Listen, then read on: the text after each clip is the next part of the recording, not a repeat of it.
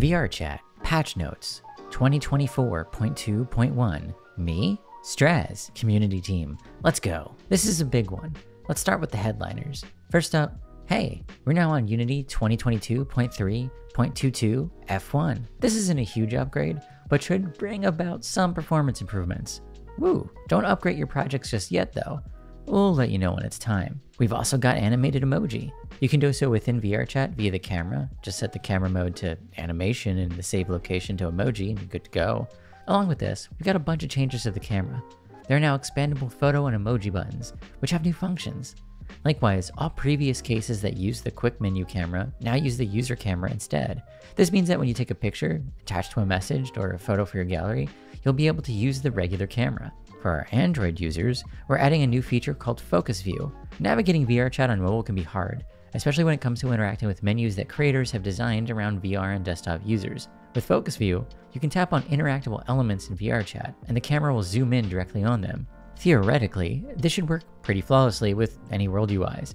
It's backwards compatible, making the process much easier for mobile users to navigate the world. Finally, a small yet big change for those using Meta headsets. We've adjusted the colors on these headsets. That might mean certain worlds could look less saturated, but overall, they should be more accurate.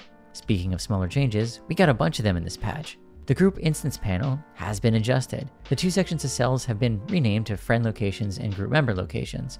A little more padding has been added to the bottom of the group's instances panel, for comfort.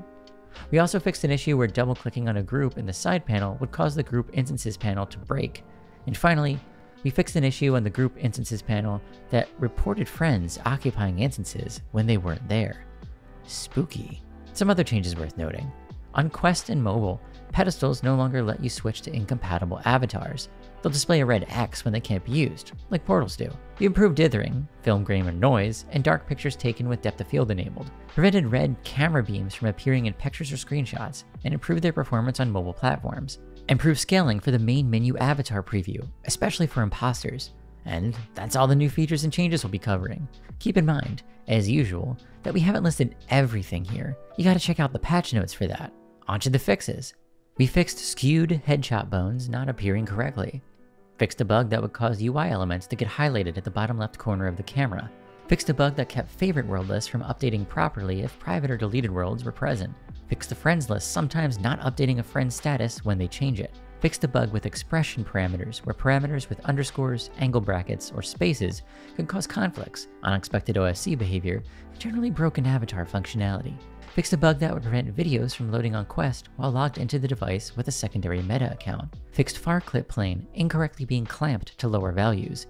This will now only occur when a world uses baked occlusion culling. Fixed an issue with the send invite feature that caused the pop-up to close after taking a photo if you access the user via search. And more. Make sure once again that you check out the full patch notes linked in the description to see everything that's been fixed or changed. That's all for now. See you next time.